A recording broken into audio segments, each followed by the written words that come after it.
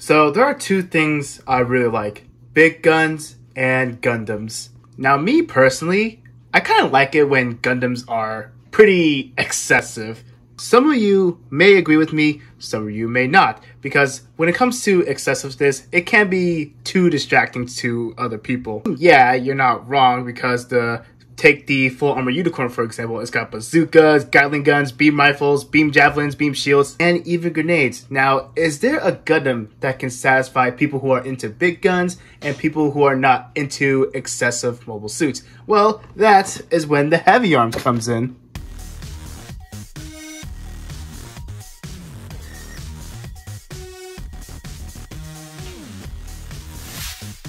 And let's not forget the cherry on top, nostalgia. How's it going, guys? It is Plastic Disasta, and today I'm going to do the review of the Gundam Heavy Arms from the anime Mobile Suit Gundam Wing, or New Mobile Report Gundam Wing. I'm so excited to put this kit together because the Heavy Arms is one of my favorite mobile suits in the Gundam Wing series. And if you guys seen the anime, you know it's famous for using the same stock footage over and over and over again. And I also like the pilot himself. He's a really interesting character. And to give a brief backstory of what Gundam Wing is about, basically 5 Gundams are sent to Earth doing some badass missions. Later on, they come together like a boy band. They're not really a boy band, but if you look at the pilots coming together, yeah, they kind of look like they are a boy band. So anyways, taking a look at the box art, we see the Heavy Arms blowing some Leos up alongside with the Sandrock. On this side of the box, we see the front and back shot of the Heavy Arms, the various action poses, and some really nice gimmicks and weapons. And finally, this side of the box, we have a brief backstory of the Heavy Arms, and we have another badass line art of the Heavy Arms, and once again the Sandrock. And taking a look inside the box, we are going to be greeted with 4 bags of runners and a manual and an advertisement for these Gundam Universe figures. I have no plans of collecting these figures, and if you guys do, let me know in the comments below and tell me about your experience about these figures. Taking a look at the cover of the manual, here's what it looks like when it's all painted up, panel lined, and top coated. And here is the information about the Heavy Arms itself. So taking a closer look inside the manual, it looks like we're going to be using most of the parts, and some parts are X'd out. And it looks like there are some extra hand parts if I'm correct. And right here, you're going to start off with the body, the head, the shoulders, arms, and you're going to start with the legs, and you're going to finish it off by putting the waist together and the accessories, and finally assembling the Heavy Arms. And in the back of the manual, it looks like we have more information about the weapons, a familiar line art, and a color guide if you want to paint it. Starting off with Runner A is going to be a multi-color parts. We have yellow parts, orange, red, and it seems like bluish gray.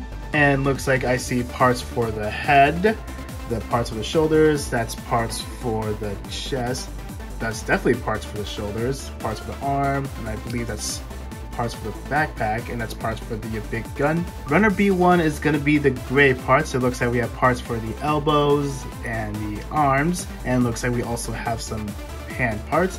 And Runner B2 is going to be a copy of this section. Runner C is going to be more red parts, and it looks like I see parts for the feet, that's part for the big gun, skirt, skirt, skirt, and skirt. Runner D1 and D2 is going to be a bit of a weird one, but they are parts for the white parts. I see parts for the legs right here. I see parts for the waist, or torso, excuse me.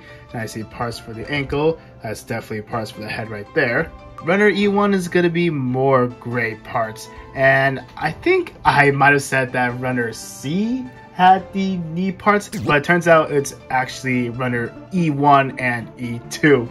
So anyways, I see parts for the big guns, and that's parts for the chest. I see the parts for the knife and missiles right there, and of course the knee joints. Since I already said Runner E2, it is a copy of this section. Small polycab runner and a small sticker sheet. I also noticed that the yellow and the gray ones, well, the big gray ones, are the folding stickers. Not a big fan of that. But that about wraps up the unboxing. You already know that I'm very excited to put this together. So I'm going to put it together right now, and I'll see you guys right after that. Alright, so here's the Heavy Arms all put together, and I gotta say, I was blown away with the color separation and the engineering on this kit. And as an out-of-box presentation, you can somewhat get away with it. Well, as long as you're putting the minimal effort in. Because when I showed you these stickers, it's only like small color apps, and I guess lazy modelers will enjoy this one. Speaking of stickers, let's talk about sticker placement. The eye stickers, of course, go on the eyes. This little green circle goes right on the forehead. This little green sticker goes to the back of the head. Moving on to the chest, these blue stickers go onto the chest, and while these yellow stickers go onto these parts of the chest. The long black sticker goes to this part of the back skirt. The number 7 stickers wraps around this part of the side skirt, while these little 4 stickers go to the bottom of the side skirts. Make sure you pay attention to which side it goes on. And moving on to the legs, the big wraparound gray stickers goes right here, and while these small gray stickers goes to the ankle armor. And as for seam lines, there's not a whole lot, and that's what makes it great. One of the most common place for a seam line would be on the shoulder, but it's actually right here, so it could go as a detail. There's a seam line on the front of the arm and in the back of the arm. There is a seam line on the front and the back of the lower leg, and this part can go as a detail. As for proportions of this kit, I thought it would be just a little bit more chunkier, but hey, I'm okay with this skinnier or lean look. One part of the head that kind of weirded me out the most. Okay, I think it's better off if I take it off and show you guys. I thought the head would be a little wider in terms of length, but overall, it doesn't really bother me that much. Okay, so that about wraps up the out-of-box presentation. I'm gonna work on this kit and I'll see you guys right after. After all that effort, here is the Heavyarms. And I gotta say, he looks even better than before. Well, obviously. The only hard part for me when I was detailing this kit would be the blue ones on his chest, but it came out okay. Not the best paint job in the world, but it did do the job. For accessories, starting off with hand options, of course, he already has the weapon holding hands, which holds nothing. And next up, you have these open palm hands. 2 of these, I guess, thumbs up hands. Well, keep in mind, they do share the same hand options as the Sandrock.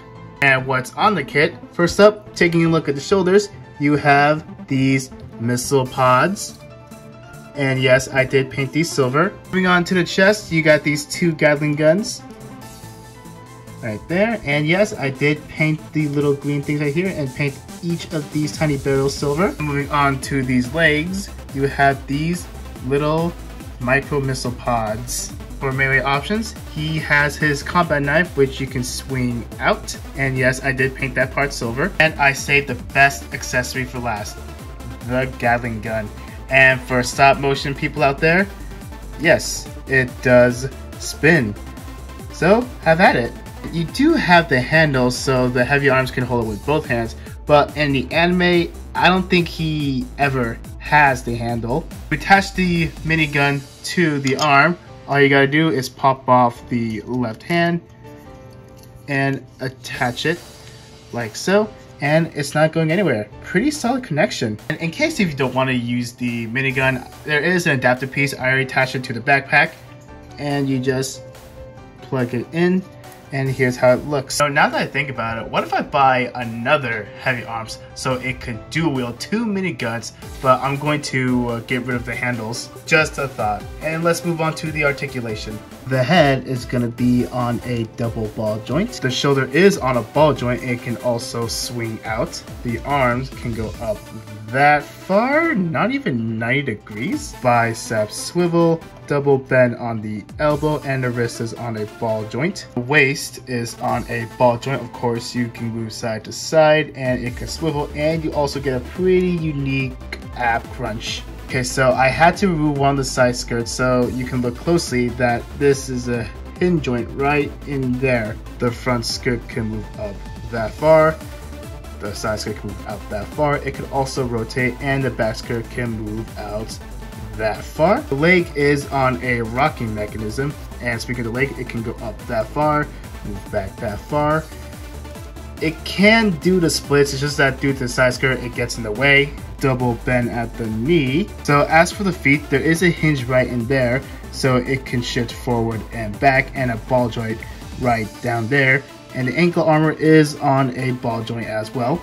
As for the toes, it can move up that far and move down that much. As for the pivot, it's a pretty nice one. And of course, there's nothing on the back. So overall, the articulation of this kit is actually pretty great. You can even recreate Troa's circus jumping trick. Size comparisons, here he is right next to the standard size RX-782. And I noticed that I think they're almost as tall as each other, because in the anime, well, in universe, I mean, the heavy arms should be on the shorter side. Well, maybe because due to the great engineering, they had to compromise the scale. Maybe I'm wrong, who knows. And since we're on the theme of Gundam Wing, here he is right next to the Wing Zero and the Sandrock. God, I wish I had the Death Scythe. And I wish Bandai would make the Shenlong Gundam. Don't worry, this isn't canon. Thank you for clarifying, Sandrock. And finally, here he is right next to Earthrise / Kingdom Optimus Prime and NECA 1994 Godzilla. Alright, let's move on to my final thoughts. So my final thoughts for the high grade after Colony Heavy Arms, overall, it's a really great kit. I highly recommend this to any of the Gundam Wing fans, or that you like big weapons, but you just don't want it to be too excessive. I mean, there is an excessive Heavy Arms kit, but those are like Master Grade P Bandai stuff right there. And speaking of the Master Grade, I would love to build the Master Grade regular Heavy Arms. And if you guys built it before, let me know in the comments down below and tell me what you think about that kit. Okay, so that about wraps up the review. Is there anything you want to say, Sandrock? If you guys like this sort of content, please be sure to subscribe to see more. If you want to see me have a key role, check out Plastic Disasta and TFG collaboration on the Shattered Glass story. And speaking of Plastic Disasta, he will see you guys in the next video. As a friendly reminder, since September is right around the corner, it's bird time. And you might be asking, what does September have to do with birds? Well, I just want to do another theme. It has nothing to do with it, that's all.